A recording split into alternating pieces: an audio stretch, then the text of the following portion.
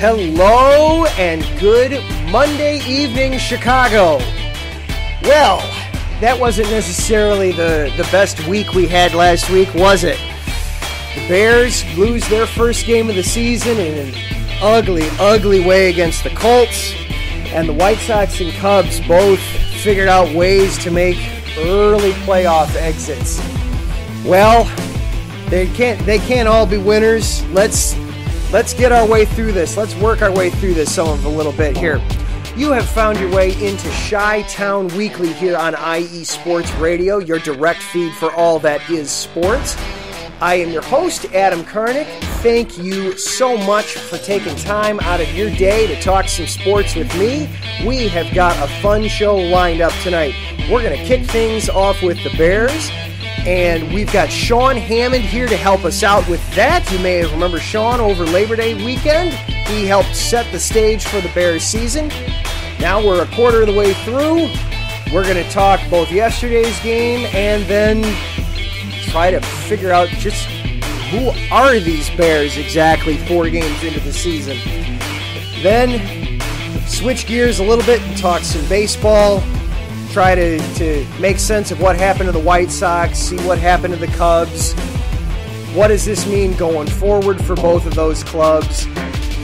And then COVID reared its ugly head in a big way in the NFL. Several games getting moved, other teams looking like their games might get moved, all kinds of new rules coming down for the players in the league. We'll take a look at all that. And we got a Bears game coming up on Thursday, so we'll preview Bears and Bucs for you. Going to be a busy night. Everybody buckle up. Let's have some fun.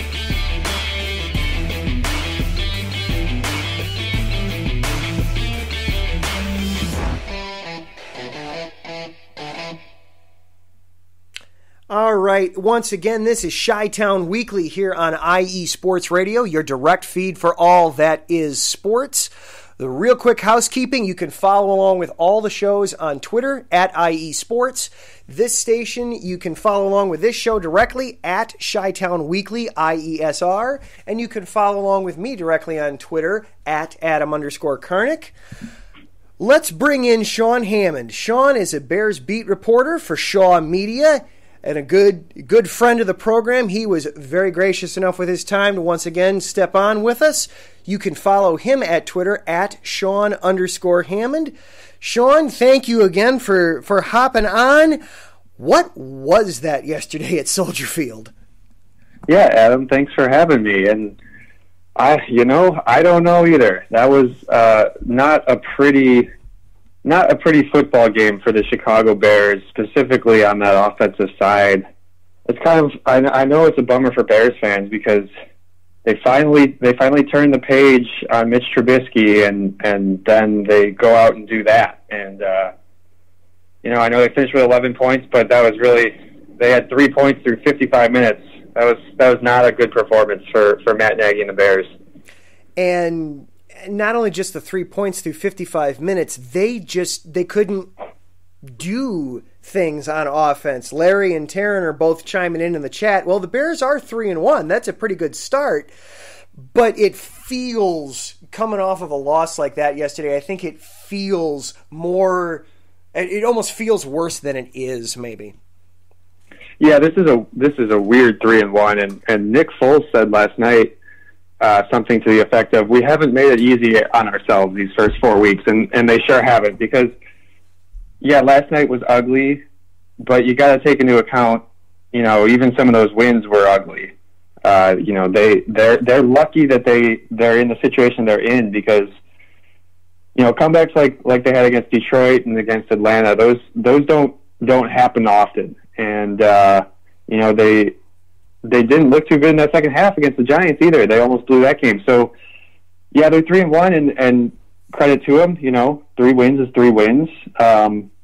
But at the same time, there's a lot of games ahead, and they need to clean up some things. Yeah. So let's look at yesterday a little more specifically first. The number to me, going back and looking at the game a little bit, what jumped out to me the most was the offense on third down. just 4 of 14 on third down, including just 1 of 6 in the first half. And I think I counted at one point, and you may have the count better than I do, but I think they missed upwards of 6 straight third down conversions. And these weren't 3rd and 10, 3rd and 15, 3rd and 8. These were 3rd and 1, 3rd and 3. What was the problem on third down? Yeah, it's a curious thing because it seems like we're talking about this every time, Matt Nagy's team loses. It's almost always the conversation. The third down percentage just isn't good enough. And I don't know. I mean, especially, in those short situations, the Bears really struggled to run the ball yesterday at all against the Colts. They finished with 28 rushing yards. That's just not going to get it done against anybody.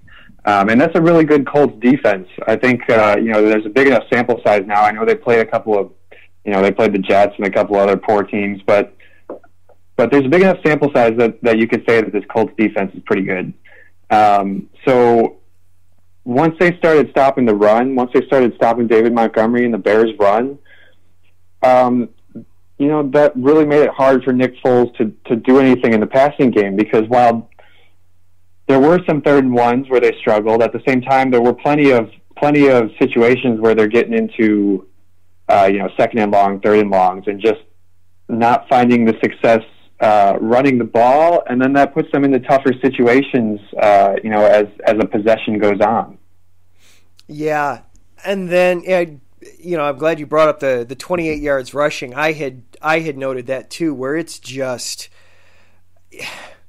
you've got to be able to produce more on the ground, and obviously the bulk of that falls on the players. But I felt like too, for the first time all season, it felt like Nagy abandoned the run, and obviously against the Colts defense that is as good as it, and I agree, that's a good defense. That's a huge step up from the Falcons or the Giants or the Lions, certainly, and that's a great defense. But it felt like they got down, and it was, well, okay, we're down. That's it. I'm done. I'm all done running. Just chuck it out there, boys. Let's throw the ball around.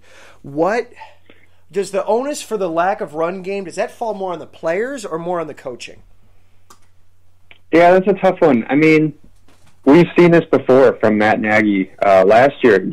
I think the Bears, looking at the numbers here in front of me, the Bears had 16 rushing attempts yesterday, and that's not a whole lot, but that's far from the fewest that they've had in a game since Matt Nagy's been the coach. I know there was the one game last year they had 7 rushing attempts, which I think was the fewest in about 1 million years for the Bears. I don't know what it is, because they bring in all these new offensive coaches.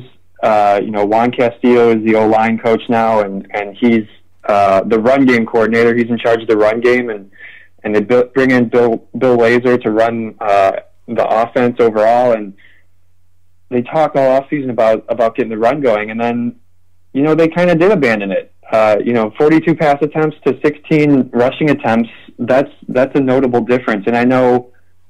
A lot of that's dictated by the situation. They're not going to be running when they're down, 19-3 in the fourth quarter. But still, you gotta you gotta at least give it a try, right? Especially if Nick Foles isn't completing those passes that you need him to. I mean, try something else, right? Yeah, and they weren't down. Yeah, it got to 19-3, but they weren't down that for a long stretch. For a long stretch in the second half, it was 13-3. It was a 10-point game for a huge chunk of the second half, and it felt like Nagy felt like it was significantly bigger of more like it was 24-3 rather than 13-3. Taryn in the chat here on Spreaker, and by the way, if you are listening live on Spreaker, go ahead, log in and hop in the chat. We'd love to interact with you that way. Taryn brings up a good point in the chat. He's willing to cut the Bears a little bit of a break since Tariq Cohen was hurt. Did that really affect the run game? I know they used Cordero Patterson a lot in that Cohen kind of role. Well, it certainly affected them, I think. I mean, no, Tariq Cohen's not the type of guy who's going to get 15 carries or whatever in a game, but he is a nice change of pace. And Cordero Patterson isn't the same type of runner that Tariq Cohen is. And I don't know that the Bears have anybody who's quite the same as Tariq Cohen. I think, there were two plays from that Falcons game stand out with Cohen. He had a really nice run. I forget what it was, 15 yards or something. And he had a really nice screen play that wasn't obviously a run, but it got him out in space, and you could see his speed a little bit. And David Montgomery and Cordero Patterson, while Patterson is a fast dude, he's just bigger. He's a bigger guy. And David Montgomery isn't the same type of runner either. I think that really did affect them. I don't know what you do, because I don't know that you have a perfect fit for that role other than Tariq Cohen, who obviously isn't coming back. Yeah, I mean they've got Artavius Bush that they brought up to the big squad. They also, I think I saw they signed Lamar Miller to their practice squad. So something, but yeah, nobody that's really necessarily the mold of a Tariq Cohen. All right, so now looking at this team as a whole, they are 3-1. The NFL is a week-to-week league. You can be the Cleveland Browns week 1, where you're getting your head handed to you and you can't move the ball 10 yards, and then you're the Cleveland Browns week 4 putting up almost 50 points on the Cowboys. What do we know about this Bears team 4 games into the season? Yeah, I mean that's the question, isn't it? Well, we know that they got to figure some things out at quarterback. I mean, that just was not a good performance from Foles, and Nagy was, I don't want to say making excuses for him, but he was pointing out that, okay, Nick, this was his first week as the full-time starter. And while that's true and that's a valid point, he did some pretty impressive things a week earlier without having those starter reps. So where was that, I guess? You just need some consistency from that position, or it's going to keep being these type of games where they're either falling behind or they're just scratching and clawing their way back into it. I do think, while this Bears defense isn't the 2018 version, I do think this is a really good Bears defense. To hold the Colts to, I think, 4 field goals, that's a win, because they were on the field that whole game. The time of possession in that second half especially, I think it was 5 or 6 minutes in favor of the Colts. And when you're on the field that much as a defense, that is exhausting and that is tiring. And to come up with those stops, in the red zone or even just outside the red zone, in those situations, that's a win. And frankly, your offense just has to score more points. You should be able to win in the NFL if you're giving up 19 points in a game. I was just going to say that in 2020, the NFL in 2020, if you're only giving up 19 points, you should win. And then speaking of points, the Bears, yes, they've got 85 points in 4 games, but 49 of those points have come in the fourth quarter. They've only scored 36 points in the first 3 quarters combined of these 4 games. What's the deal there? I don't know, because that's another thing that we talked about a lot last year. The Bears just didn't score early in games, and they're still not doing it. And you look at this Tampa Bay Buccaneers team that's coming in, and they've scored 38 points in the first quarter through their first 4 games. So that's a matchup here this week that's a little bit concerning if you're the Bears. I don't know what it is. I do know, you can see it seems like the Bears' commitment to the run is most evident early in the game. I don't know if that plays a factor in it because the clock's running, so you just have less time to score. I think there's something to that, but at the same time, they're just not getting the results, and especially in the red zone, because they have had some nice first quarter drives, but they haven't always finished them off. Yeah. And then looking at the Tampa Bay game this coming Thursday. I saw the Bears release their preliminary injury report. They didn't practice, but they actually released a report. There's nothing on there that jumped out to me. Khalil Mack would have been limited. Khalil Mack's been limited basically the entire season. Hicks and Massey and Mooney and Woods are on there, but they're all listed as full. It seems like they're relatively healthy for this game Thursday, which these Thursday night games, it always feels like it's simply who can avoid coming in as the walking wounded. Coming into this game against Tampa, what are some keys to winning that game, since it's a quick turnaround? Yeah, it is a quick turnaround. And one of the things that Tampa, just looking at the numbers, Tampa's been really good at protecting Tom Brady. He's been sacked 5 times in 4 games. Their opponents are pressuring him very. I think it's like coming into this week, it was like 8 or 9% of his dropbacks they get pressure on him, which was one of the best protections in the NFL. And the Bears need to try to counter that somehow. And I think they're probably the best pass rush that Tampa's seen, maybe. So I think that will be the key with Khalil Mack and Akeem Hicks. Akeem Hicks has had a really good start to the year,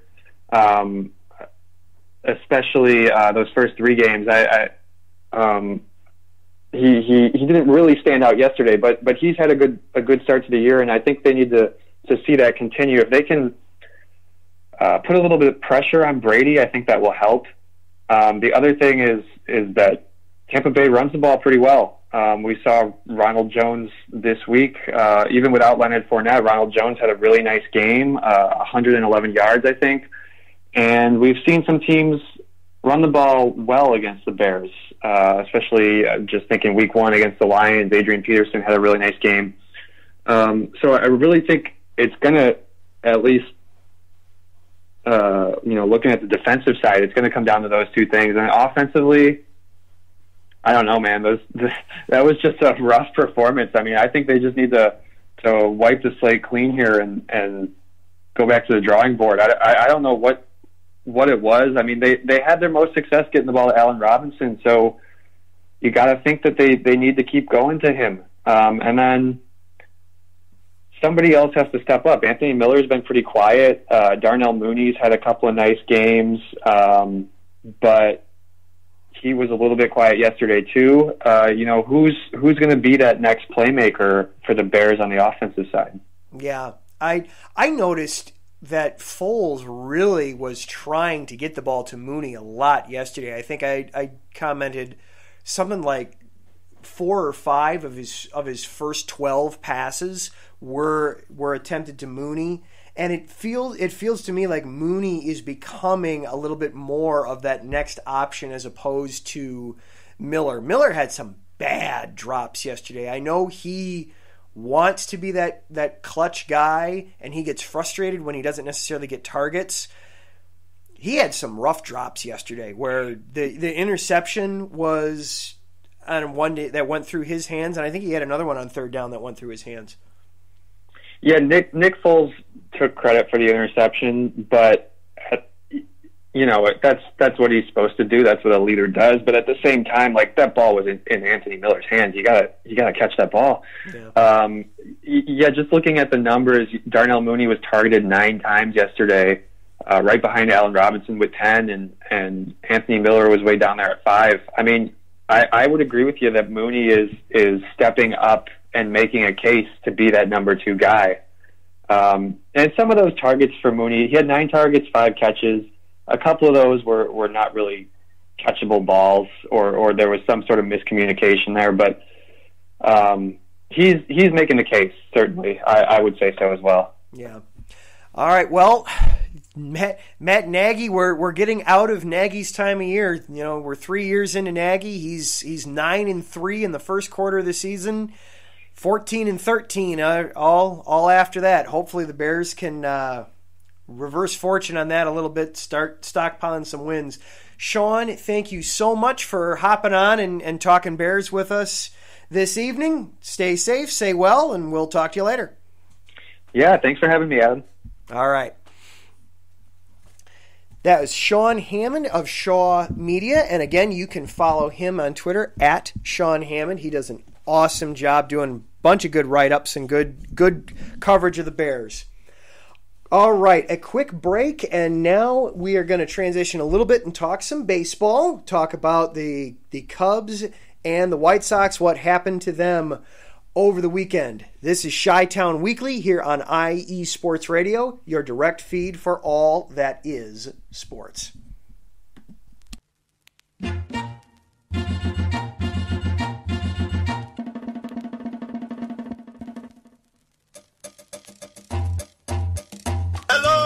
Welcome to the Soccer Scoreboard Show with your host, Gabriel Montoya.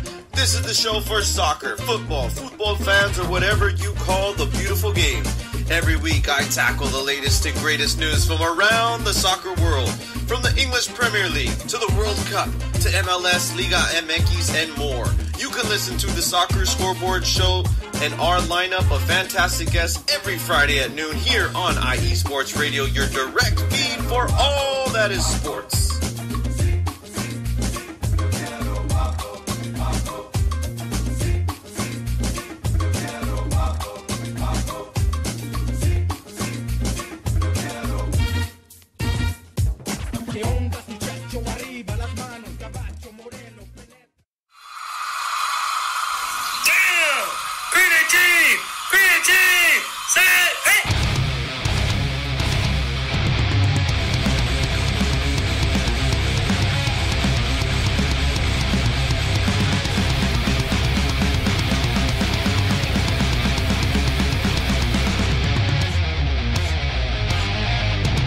What's going on, football fans? This is me, your boy Larry B, inviting you to join myself, Colin Reynolds, Mike Pat, and John Felipe for one of the most electrifying football shows you have ever heard.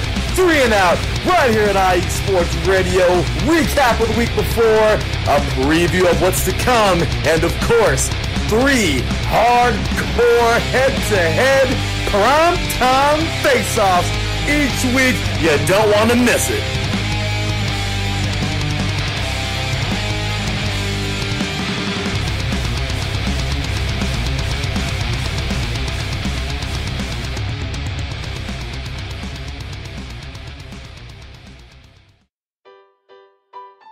Hi everybody, it's Calvin here from USRN, here to give you an important message. Since 2017, we have done our absolute best to provide you with nothing but the highest quality of sports calls in the greatest of quantity possible. Thanks to you, our station has grown more than we ever thought. That's why, with your help, we would like to grow even further. Just think, twice the amount of your favorite calls, 24 hours of coverage, talk shows, play-by-play, game-by-game analysis, and so much more. That's right, USRN2 is officially in development. But we can't do it alone. We have set up a GoFundMe page that you can access from our homepage on the left of your screen. We also are planning special giveaways and prizes to our highest owners. Our goal here at USRN is to bring you the best calls possible at no cost to you. In order to continue to do that, we need your help now. Please check out our GoFundMe page, and if you would like to know how you can help, you can email usrnradio@gmail.com. Without your support, we couldn't do what we do.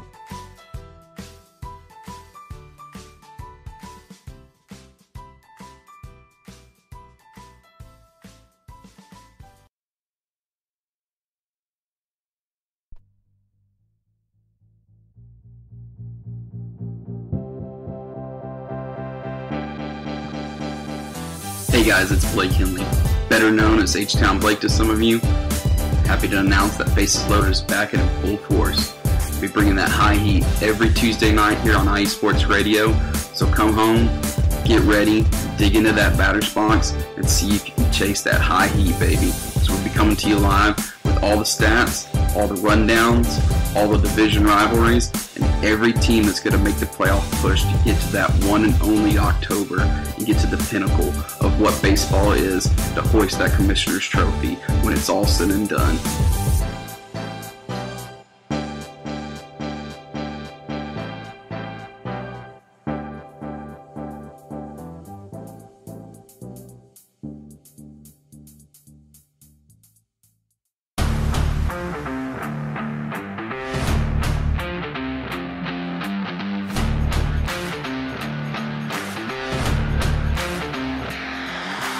What's good, fight fans? It's your boy, Marcus Los Great, here to give you what you want, here to give you what you need. Yeah, man. Yeah.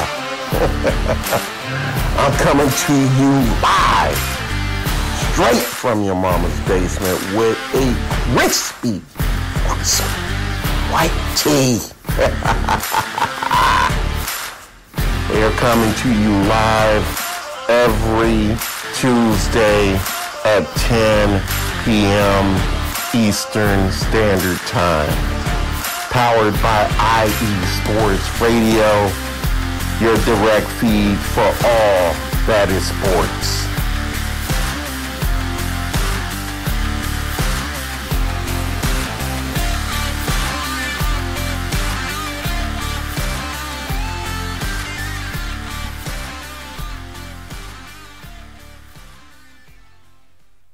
And welcome back into Chi-Town Weekly here on IE Sports Radio, your direct feed for all that is sports. I'm your host, Adam Karnick. Thank you again for checking in, especially if you're listening live. If you're listening as a podcast later on the week, hello. Thank you for taking some time. So we talked a lot of Bears in the first segment. I wanted to do a little bit of wrap up there. Taryn was very active in the chat there, talking about Bears and Bucs. He's liking that the Bears have a good chance. He feels the Bucs are banged up offensively. I did see that O.J. Howard is likely to miss the game for the Bucs. That'll be a big miss for them. Might mean Rob Gronkowski makes his Tampa debut. The Chargers have a good pass rush too, as Taryn talks about. He's a big Chargers fan. He talked about how the Chargers didn't get any sacks on Tom Brady. I think some of that's just Brady gets the ball out so fast. He realizes, especially now at the tender age of 43, Brady just can't move, so he's got to get that ball out quick. I think that contributes to the lack of sacks there. And then Taryn says, it's always great to have Sean on the show. It is always great to have Sean on the show. Thank you again, Sean Hammond, for jumping on and giving us some time. It's always great to talk Bears with somebody that covers the team on a daily basis. So thank you again, Sean, for taking some time on your Monday. Let's get into some baseball. That was rough last week. Things started off great. The White Sox got off to a good start in Game 1, got a good win in Oakland. Things felt like they were trending in the right direction. You liked how things looked in that game, and then it fell apart there for the White Sox in Game 2, and then of course the Game 3 things really fell apart. The Cubs, on the other hand, my goodness, the same problems that we keep talking about over and over again with the Cubs reared their ugly heads yet again. And so both teams wind up making early exits out of the postseason. I want to start with the Cubs, and because unfortunately I feel like the Cubs situation is a little more depressing and a little more dire of a situation. So we'll start with the worst of the two situations, and then we'll transition into the White Sox and feel a little bit better about ourselves, hopefully by the time we're done. Cubs, 1 run in 2 games. 1 run in 18 innings. You're just not going to win ball games if you're not hitting. When we talked last week, I brought up for the Cubs, my fear was, and I've talked about it the last several shows now with the Cubs, their big guys needed to step up and be the big bats offensively, and they just weren't. Listen to these numbers. Now, this is Anthony Rizzo, Chris Bryant, Javier Baez, Wilson Contreras, and Kyle Schwarber. The 5 big core pieces of this offense. Combined, in the 2-game wildcard series, combined 2 for 32 at the plate. 4 walks. And I didn't write down the strikeout number. I want to say it was 6 or 7 strikeouts between them. That's just not going to cut it. Only 2 hits. One was a double. No home runs. No RBIs. Nothing from your big bats. Absolutely nothing from those guys. You just have to have your big guys step up. And I know there was a lot of talk, especially in game 1, that, Ross, he left Kyle Hendricks in there too long. He left Hendricks in too long. He faced one too many batters. That's when it blew up. All right, yes, Hendricks did give up a home run that ultimately surrendered the lead to the final batter he faced. But, man, you've got to be able to score more than 1 run in order to win a baseball game. And that's been the problem for the Cubs, really, ever since 2017. Epstein has referenced it many times that the offense is broken. And we saw it rear its ugly head yet again against the Marlins. So now what? Epstein has always talked about how he feels that 10 years with one organization is about the max that he feels comfortable doing. He feels like once you hit a 10-year threshold with an organization that it's probably time for a change. Next season would be his 10th season with the Cubs, and he talked today with reporters about that, and he made no bones about how he's focused on this upcoming season. He's focused on trying to make the Cubs better in 2021, but that he probably won't. That he probably won't stick around past 2021. And there was even a report.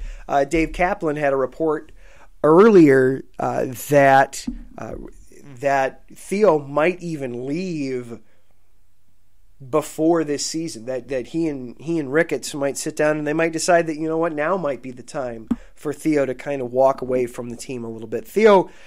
He was able to kind of stem that today. He said, no, I expect to be here in 2021. But looking at that,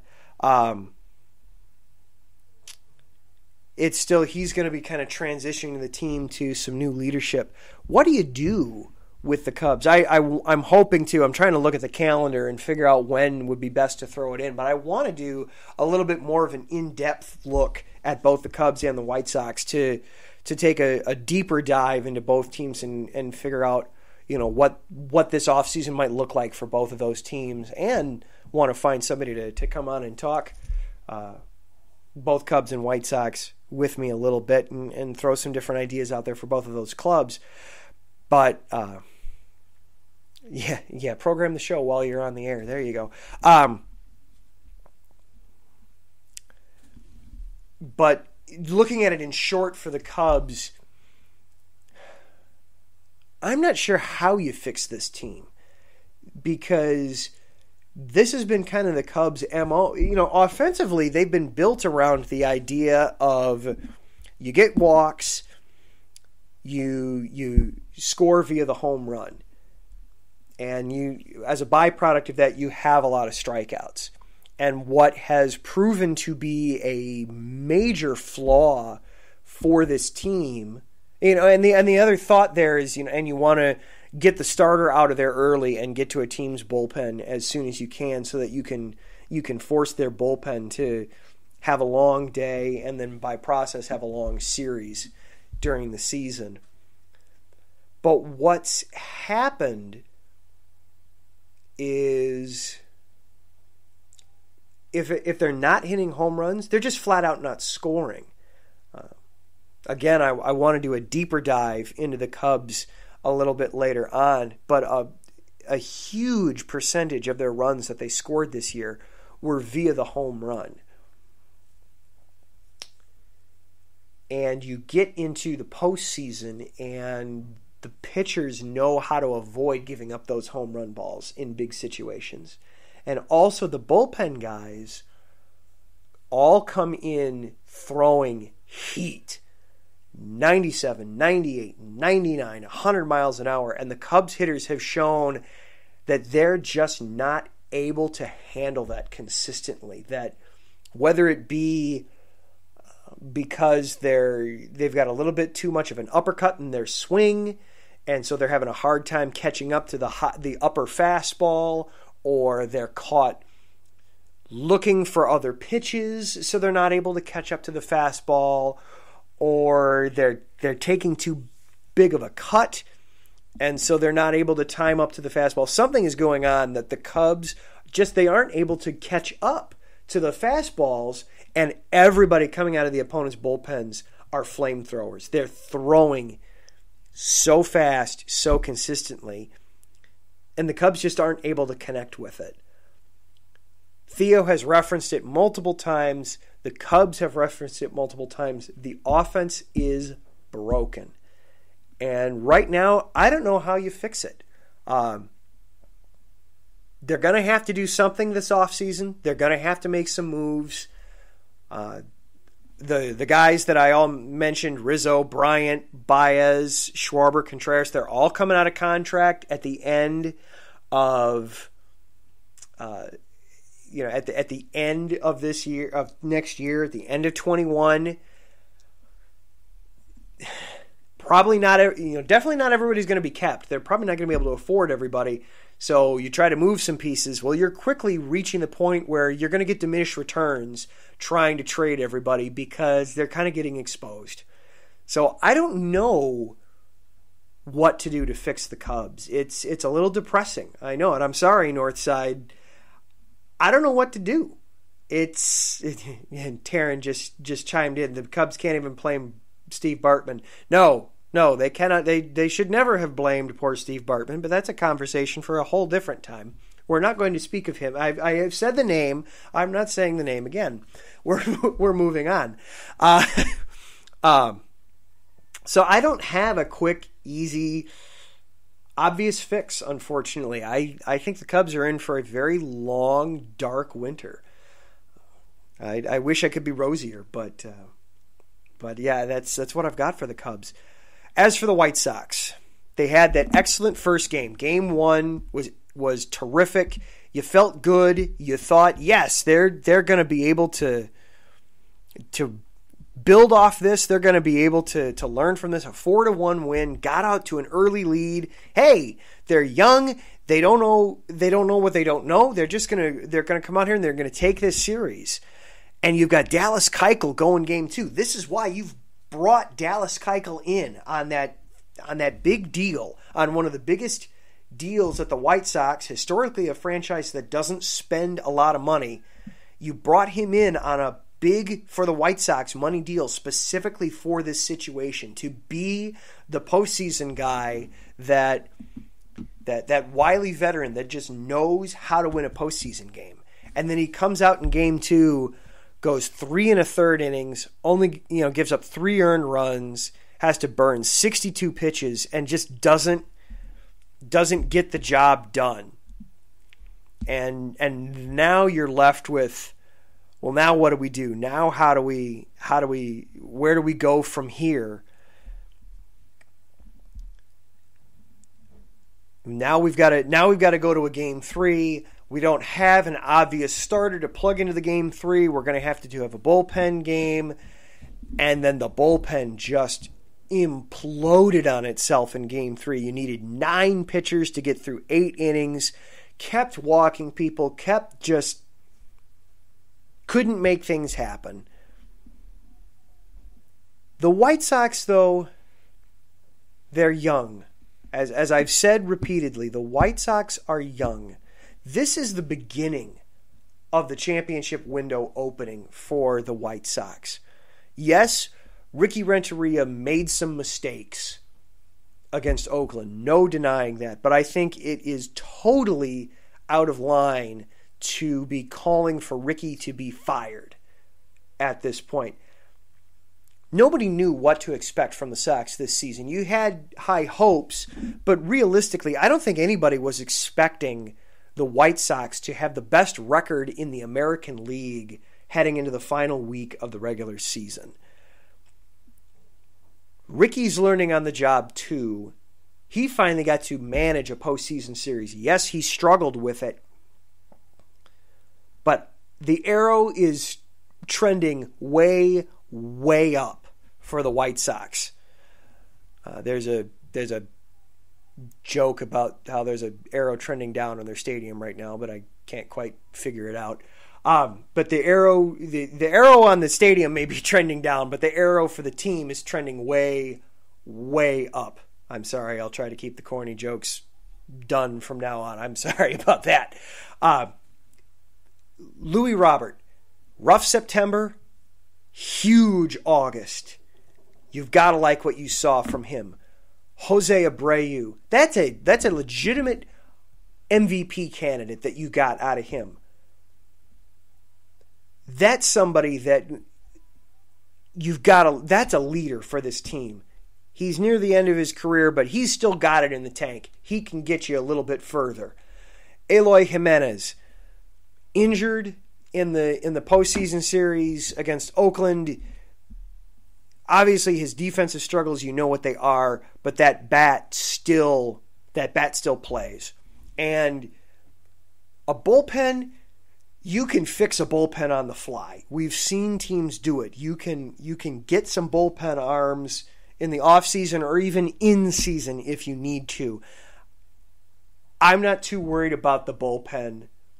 Rick Hahn is a smart guy. He's got pieces in the farm system. He can fix a bullpen. I trust Rick Hahn to be able to fix the bullpen problems for the White Sox. Starting rotation, Lucas Giolito looks like he's figured it out. He looks like he's the real deal. You've got your ace. Dallas Keuchel, rough postseason start, but there's still something there. Give him time. He's still got something in the tank to give you. Remember, the Sox didn't have Michael Kopech, one of their best young pitchers, opted out of this season for personal reasons. They're going to have him next year. That gives you tremendous depth in your rotation. That just gives you another depth piece in your rotation that you didn't have this year. Garrett Crochet, he might just stay in the bullpen. He might become a starter. You know that can help fix your starting rotation too. They've got pieces. Clearly, they've got bats. They can hit the ball. They can hit the ball well and consistently. I like the White Sox. I know this season ended not the way you hoped for the White Sox, but I like their chances going forward. I'm excited to see what the White Sox can do going forward. I'm excited to see what 2021 will bring for the White Sox. All right, I hope that there was a little bit more of a perk as we head into this break. We want to talk some NFL. I want to talk a little bit more about Bears Buccaneers. And then this was a crazy, crazy week in the NFL. Let's kind of dive into a little bit and see what might be happening in the NFL going forward as a result. This is Chi-Town Weekly here on IE Sports Radio, your direct feed for all that is sports.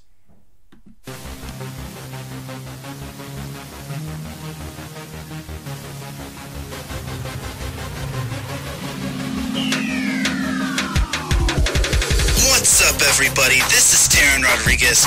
Are you a fan of volleyball? Are you a fan of thunderous spikes? Then I have the show for you. Set Point, where I cover NCAA men's and women's volleyball, high school boys and girls volleyball, beach volleyball, and even professional volleyball. Catch the action every week here on IE Sports Radio, your direct feed for all that is sports.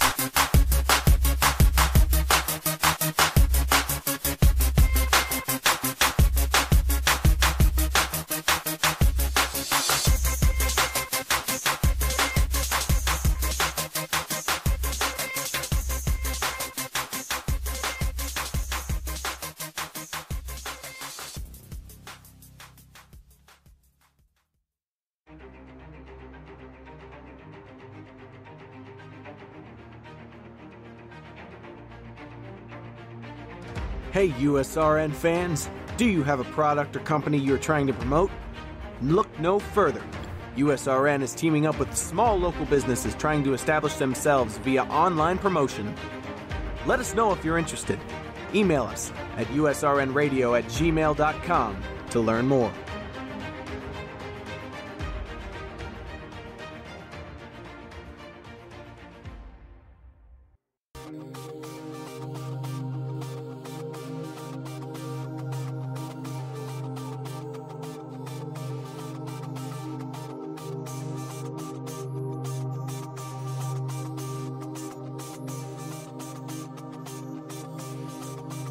Welcome in to the Neutral Zone. I'm your host, Robert Kavanaugh, and you're listening to IE Sports Radio. If you like big, nasty hits, if you like slap chop straight to the neck, if you like it when the gloves hit the ice and the big boys get down, then this is your show on IE Sports Radio. This is the Neutral Zone.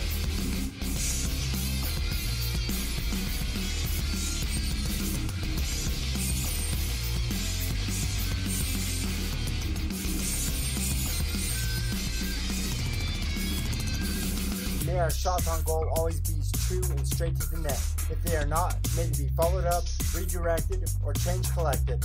Let's go on IE Sports Radio with me, your host, Robert Kavanaugh, and this is the Neutral Zone.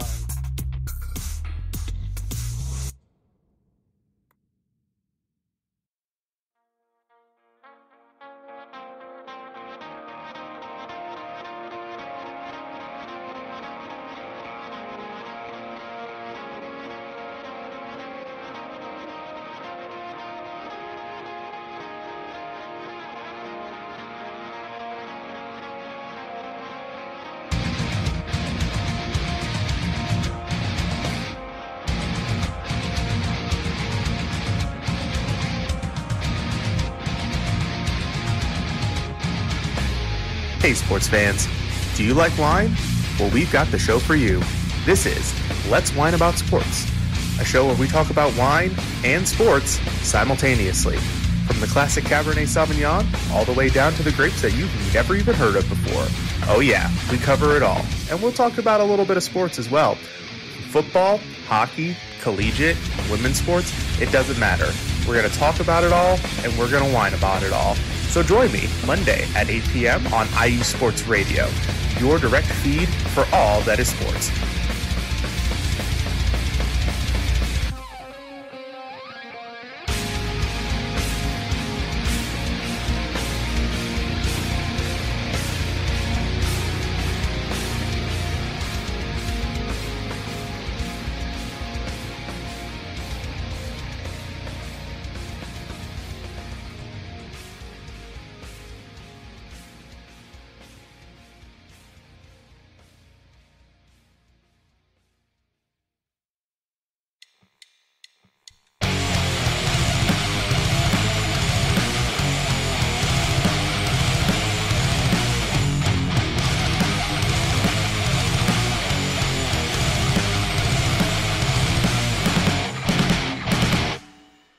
College football, and do you want to hear a college football show dedicated to all that is college football, including junior college and the CCCAA and the NJCAA, the NAIA, and the NCAA, including Division III, Division II, Division I AA in the FCS, and Division I Single A in the FBS? Well then look no further. Join myself, Larry B., and my colleagues, Mr. H-Town Blake Henley, and Mr. Christian Espinoza, each week during the college football season for the latest in college football on 3 and Out College Edition, right here on IE Sports Radio, your direct feed for all that is sports.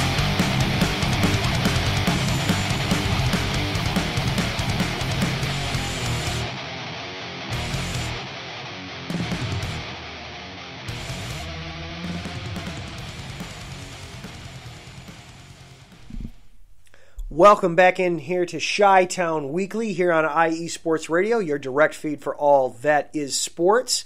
Let's get back into football a little bit. This was a crazy week in the NFL. The Tennessee Titans became the Miami Marlins or the St. Louis Cardinals of the NFL. We are now up to 20 cases of COVID throughout the Titans organization. It forced the NFL to reschedule the Titans-Steelers game. It was supposed to be yesterday afternoon in a featured spot. CBS was going to be featuring it. A matchup between two undefeated teams had to get moved to Week 7. Fortunately, it was an easy enough fix in that Week 7 was the Titans' bye week. The Steelers, were supposed to play in Week 7. The Ravens wound up sharing a bye with the Steelers, so they were able to move that around. But it had a ripple effect throughout the NFL. You had that game on hiatus. Then you had news that Cam Newton of the Patriots reportedly has COVID. And then a player for the Chiefs reportedly has COVID. It forced them to move that game from yesterday afternoon in the 3:25 spot to they're playing right now. They just started the second quarter, as a matter of fact, which then forced the Bears game to get bumped up from the noon kick to the 3:25 kick.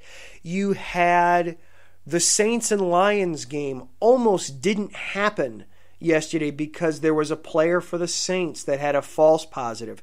COVID has found its way to the NFL, and as a result, the NFL today came out with a new list, a new rules and regulations that the teams that all the teams have to abide by.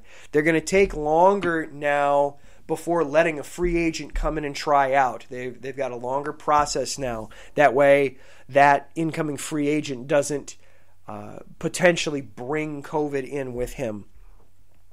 They're limiting the number of tryouts per week. You are not allowed to get together as a team outside of the club facility. The Raiders had a charity event where several of their players went to it, and they were not wearing masks. The league is basically saying, okay, you cannot get together outside of the club facility. Now they're putting in video monitors in the facilities to make sure that everybody's complying even when they're in the facilities. The NFL, I hate to say dodged a bullet because I honestly don't think we're out of the woods yet with this. Unfortunately, one of the crazy things about this disease that we've learned is that it can sometimes take forever to show up. So I don't feel comfortable saying that the league has dodged a bullet yet because I still feel like the Patriots and the Chiefs situation might still turn into something. I know everybody has since gotten retested and they haven't had any positive tests. I hope that stays the case for them, but I wonder and I hope that nobody else got it, but I fear that there may be others that have it that simply it hasn't had enough time to incubate inside of them yet. So I wonder if the NFL is out of the woods. I put it out there in the IE Sports group text feed yesterday that, boy, everybody better enjoy this week because this might be the last week we get for a little while. Not quite feeling the same way today. It feels like, okay, we got through Sunday. The Titans didn't have any more players test positive as of this morning, so maybe they've hit their number and now they can figure out the next step. They're not scheduled to play again until a week from tonight, so they've got that extra day built in there. And again, hopefully nobody more for the Patriots or the Chiefs have any more positive tests. Hopefully this is all it is. But I would be very cautious. In NFL fans, let's enjoy what we're watching because this might be fleeting.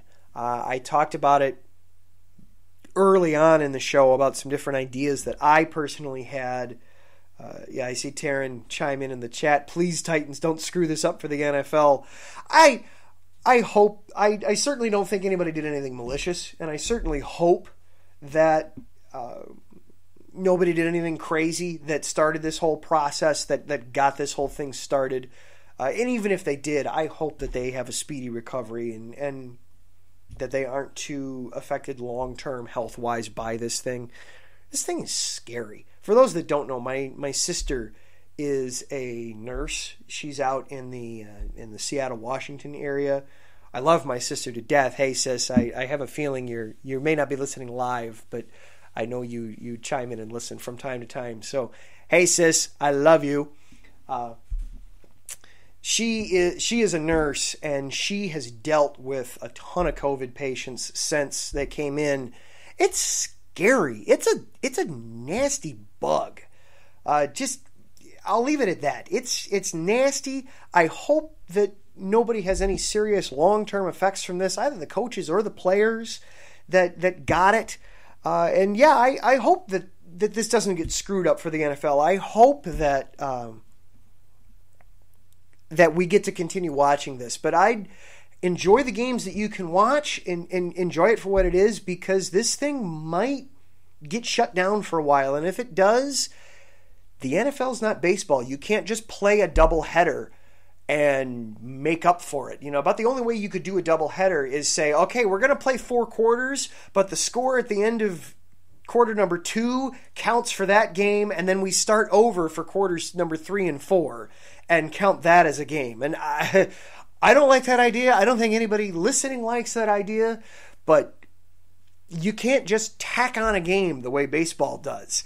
It's a mess to try and figure out. So the league has started implementing. They're going to fine coaches even more. They might take away draft picks if teams are found in violation. They're starting to crack down and get serious about this, as they should. So hopefully that doesn't end too badly for everybody, and we get to keep watching the game that we love.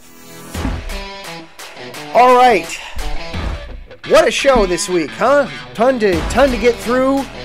Bears, Cubs, White Sox. It wasn't great, but it was what it was. Bears get an early chance to try and cleanse their palate from all this. Game Thursday night. Tom Brady's coming in. I think they can. I really do. I really do like the matchup for the Bears. The Bucs are coming in a little banged up. Their defense hasn't quite been as stout as necessarily they hoped it would be. They fell behind to the Chargers early yesterday. Brady's been throwing a lot of interceptions, some pick sixes a lot lately. Take advantage of this. Hopefully the offense can figure things out just enough to stay in this game, keep it competitive, and come out with a win. I really do think that this game is within grasp. And then you're 4-1, you're right there in the driver's seat for the playoffs, and you get a little bit extra time off and really figure out what is going to make Foles work as well as possible in this offense. Thank you again to Sean Hammond for jumping in and talking Bears with us. Thank you, especially to Taryn. My goodness, Taryn, you must live in these Spreaker chats, man.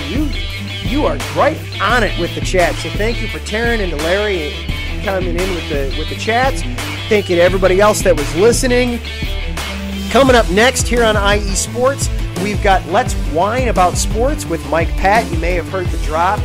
Not only do you get to talk about some sports, you get to learn about some wines. Yeah, that sounds good to me. Learn a little bit more than I know about some reds and some whites and what goes with what. Check it out. He does an awesome job. Also over on USRN, they are going to be broadcasting the Monday night game when that starts at 7:50 Chicago time. And then coming up also later tonight after Mike does Let's Whine, you've got Bases Loaded with Brandon Buck and Blake Henley breaking down some of the MLB postseason. Have a good week. We'll talk to you next week. This is Chi-Town Weekly on IE Sports Radio. Stay safe, stay healthy, everybody.